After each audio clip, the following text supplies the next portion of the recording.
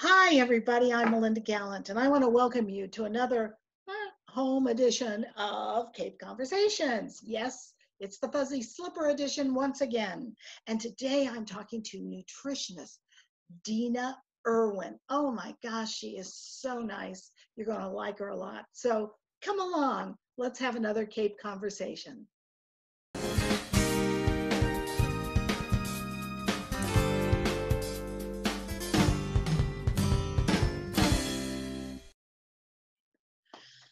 Hi, everybody. Thank you for joining me today. Oh my gosh, we've got a great guest.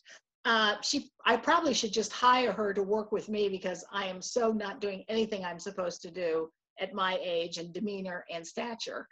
However, you all and I am going to learn a lot. Her name is Dena Irwin, and she is with the Community Health Center of Cape Cod. Welcome, Dena, to Cape Conversations. Thank you for having me. Thank you. Tell me all about yourself, Dena. What do you do? So I'm a nutritionist. I've been a nutritionist for 30 years, a wicked long time. Enjoyed every minute of it.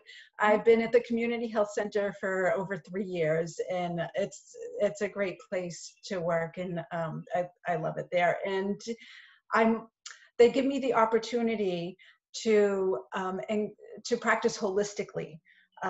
So in addition to nutrition, I also get a chance to teach yoga there. I'm a yoga teacher as well as a nutritionist. So it's a fantastic place, and we really care about the health and well-being of all parts of the patient. Including the head, right? The mind? Yeah, including everything. And one of the things that came to my mind as you were doing your introduction is I'm going to encourage you to be kind to yourself, which is something that I teach a lot in nutrition and in yoga. We are also hard on ourselves, and one of the main I incorporate a lot of yoga philosophy into what I do with nutrition, and ahisma is one of the philosophies, meaning treating other people with kindness, treating ourselves with kindness. That includes ourselves, and we all are so hard on ourselves. And just, to be kind to one another, to be kind to ourselves. Don't beat ourselves up. Give ourselves credit for everything we're accomplishing, and don't beat ourselves up over what hasn't come yet. Life is a practice, not a perfect. Well, as I always like to say, I don't know anybody that's perfect, and the only perfect one who was supposed to be perfect, they crucified him. So there you go. I mean, let's face it. None of us. Right. Right. I'd like to kind of talk a little bit more about being kind to yourself and don't beat yourself up.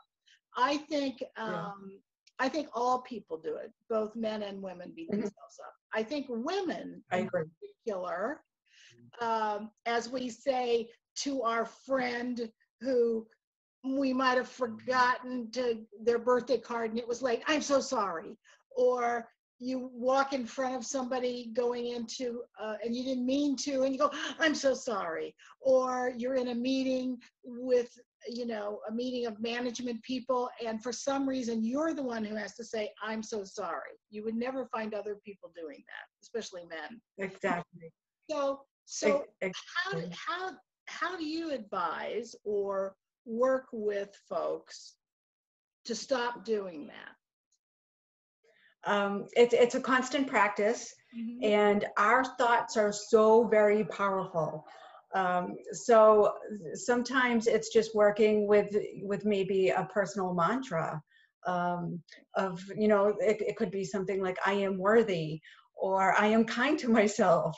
Right. And, sometimes people will put it on sticky notes and put it all over the place where they can see it, so that it's a constant reminder. When I'm teaching my yoga class, I always start with a positive affirmation of something that's occurring in the present tense. Like we said, I am kind to myself. And that could change from moment to moment what your affirmation is. But it's a constant reminder. So you talk about yoga and how you incorporate it into what you do. I know my daughter actually is doing, she's a college professor, but she is doing, she wants to become a yoga instructor. So she's doing something. I don't even know what it is. And it's an online course, obviously, because of the pandemic. But she's done yoga now for probably 10, 15 years. I would imagine it's been that long. But I know there are different, and I've taken a few, this many yoga classes, because I have no flexibility in my personality or my body, I guess. So anyway, so be kind to yourself. I know. So anyway, they're all different kinds of yoga. So what do you practice primarily? So you're correct. There are all different kinds of yoga. Listen to what your body is telling you. I like to say yoga is all about you. Don't practice anything that causes you pain or discomfort. What I teach at the health center and now on Zoom is chair yoga. So it's yoga done seated in a chair, which makes it very accessible to a lot of people. If you can sit and breathe. And smile, then you can do yoga. So I love the fact that that's why I love teaching chair yoga. That's my favorite class to teach, and because it does make it accessible to everybody. Geriatric yoga? Is it considered geriatric yoga? It's not. It's for all ages, and people of all different physical abilities. I get a wide range of people of all different ages, and I always give options in my class too, so that you have different levels of things. It might not be comfortable for someone to totally lift their arm up over their head, so we might give them the option of bringing it to where it feels comfortable in their bodies. Again, yoga is all about you. And there's nothing wrong, like we said, there's really nothing wrong with just sitting there and breathing. And that's what I incorporate, a lot of different breath work into my classes as well. So we do a lot of different breathing techniques, and yoga gives you the ability to bring yourself into rest and digest from fight or flight. And we've all been in fight or flight the last few months. It's constant. So it's just a nice way to be able to pull yourself into that rest and digest system and find some moments of calmness, and get out of that system. And then, like I said, I incorporate a lot of yoga philosophy into what I do. In my nutrition practice, I get to combine the wisdom of yoga with the science of nutrition. And we'll talk about how eating while you're in rest and digest versus eating when you're in fight or flight has a totally different impact on your digestion and metabolism. And so sometimes I'm working with folks just on how you eat versus what you eat. Because digestion begins in your brain before you've even had a bite of food to eat. And wait, what? Go back. Right? Yeah. So explain that to me. Yeah, so it's the cephalic phase of digestion. It starts in your brain before you've had anything to eat. And if you're nice and calm in that, the parasympathetic, the rest and digest system, it gives your brain a chance to tell your gut that food is coming, and the digestive enzymes start to flow, and the blood is pulled to the gut where it's needed. And it can have a profound impact on how we're metabolizing our food. So it's, and sometimes I'll work with people on mindful eating, because I've heard of that. Yeah, because sometimes, we're not paying attention to our hunger and fullness signals, or how much we ate. And food is enjoyable. It should be pleasurable. And so when you're eating, you want to enjoy it, and not like look down at the bag of something while you're watching TV and say, oh, where did it go? Like it's you want to enjoy it. And finding balance, just like we find balance in yoga, kind of finding balance in life and what we're eating. And, it doesn't make you a bad person if you eat a brownie. But we beat ourselves up over it. It's like, oh my, while we're eating it, like, oh, I shouldn't be eating this, and it's so bad for me. And like, how enjoyable is that? you know, so bringing that mindfulness in and truly enjoying every bite without judgment. So that's another yoga philosophy. It's judgment free. There's no, there's no good or bad or right or wrong. It's just is. I for 30 years, I sat at a desk probably most of the time and ate my lunch 5 days a week, sometimes 6 days a week. I was a shopping center manager, so dealing with merchants and the public and, security and maintenance and all. And I learned to eat fast. Yeah. And I think that's the hardest thing for me now. I also would learn to eat fast, and then I'd come home and have dinner with the family, and by the time I sat down, they were done. So if I didn't eat fast and eat fast, they'd all be gone and I'd be there alone. So I think that's typical for most women. I think you're doing all these different things and you're juggling things and what have you, multitaskers that we have to be. So how do you learn not to eat fast? It's a constant practice. So, and it does take 12 weeks to develop a new habit. So it is a constant practice for 12 weeks before it becomes a habit. And it's just a constant reminder. Sometimes it's helpful to eliminate the distractions that are around when we're eating. If the TV is on, if there's a lot of different distractions of the computer or reading while you're eating, then sometimes that'll cause you to eat really fast. So the weather's beautiful now. Maybe go outside and enjoy a little picnic meal, or sit on the patio and enjoy a meal in nature. Sometimes that can help you to slow down.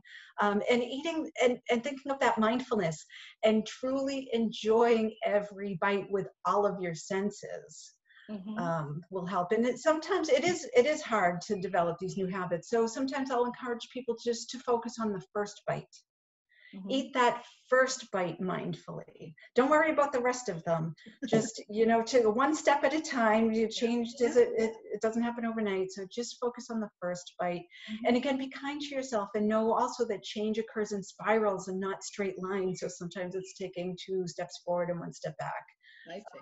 And if you forgot to eat slow one meal, it's okay. There's another coming up. Try again the next meal. But it is challenging. So I read a little bit about your bio, and I know that you also work with people with diabetes, correct? Yes. Yep. And what do you do for the health center for that? I'm sure you're working with clients right now online for that as well, because these are stressful times. Yeah. So the last couple of months I've been working from home doing telehealth visits. So I have not met a single patient face to face in months, which it's been challenging, and it's also been enlightening. So it's a little bit of both. But yes, I see a lot of patients with different chronic health conditions, including diabetes. And it's kind of the same things that we've always been working on. And some people have found that they've had extra time, so that they've had more time to work on their health goals. And that they have more time to go out for walks and try new recipes. And other folks have just been struggling with stress eating and working at home more and having food more accessible. And every person is so different and unique. And what I do is also very personal and unique. So there's no cookie cutter approach. I talk to someone and find out what their needs are. And then we come up with an individualized plan. I tend not to hand someone a diet to follow. Diets don't work. But, you can follow a very nice diet and lose weight and then gain it all back again. So we're working on, sustainable, lasting changes. Again, finding balance. That there's, I'm never going to tell someone you have to eat that or you can't eat that. So it's all just working with the person's unique needs.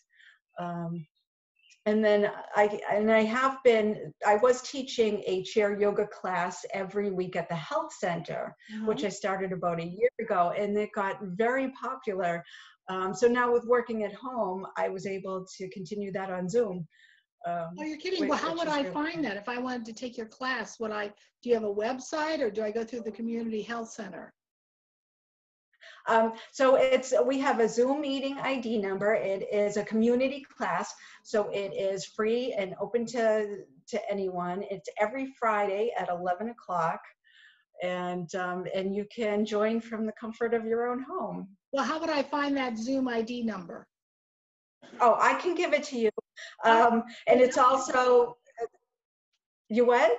I said that would help. Are you ready? Yeah. Okay, let me, you think I would remember it? That's okay. It is very forgiving audience. Right? So I should be kind to myself. All right, it is 268-755-316. Okay, that's great. And does it have a name, a title? It's just called Nourishing Chair Yoga. And so the interesting thing about, doing things from Zoom is that we were able to open it up to so many more people, because before it was just open to the folks at the community health center. Right. So I came up with a collaboration with my aunt. She's like my sister. She's we're about the same age. And she owns a yoga studio. You what? You have one too? I have a niece who's almost my age, so I get exactly. So you've got the sister thing. So she owns Heart and Soul Yoga Therapy in Western Massachusetts. So this was a great way for us to collaborate. So not only were we opening it up to more folks, but I get to stay in touch with my aunt, because we get to see each other every Friday for the chair yoga. Yeah. So because it's very isolating to work from home. And she lives way out in Western Mass anyways. And she also has a satellite studio on Cape as well. Oh, she does? So it was, in Chatham. So it was a nice way for me to connect personally, and like my mom's able to come to my class every week on Zoom. So it's been kind of nice that way, just to connect. Excellent. Yeah. Well, I did look up, your aunt's name is Bonnie, correct? Yeah, Bonnie Lynn Sandler. Right. And her studio does a lot with all kinds of, not only all kinds of yoga, but also pain management and all kinds of interesting things. And it's said that they are doing some of those things now, certainly on Zoom. So if anybody's interested, they should take a look at her website. Oh, absolutely. Yep. heartandsoulyoga.net. But yeah, she's a yoga therapist, which requires a lot more training than what I have as a yoga teacher. So she's able to offer a lot of other things. But she was happy to also offer a lot of programs for the community and not charge like for the chair yoga class. So nice. So it's been really good. That's excellent. So you don't know when you'll be back at the community health center, but you are still seeing patients or clients. Correct. Yes, I am. So if I wanted to get in touch with you, would I go through the community health center and say, hey, look, I'm looking for a nutritionist. I need to talk to somebody now. They would get you in touch with those folks, or how does that work? Yes. So I work at the community health center full time, and right now I'm only seeing community health center patients. Okay. So if you are a patient of the community health center, your doctor can give you a referral. They're very happy for people to talk to me, and you could call. You could certainly go on the website and the community health center website and look at the information about nutrition services. But if anyone just wants to talk to me and have questions about what it would entail, you could always just leave me a message at extension 1184. I am working from home, so you would leave me a message and then I call folks back. Right. So that's a little tricky as well. But yeah, I'm happy to talk to anyone. I think we have 5 locations now and something like 20,000 patients. It's huge.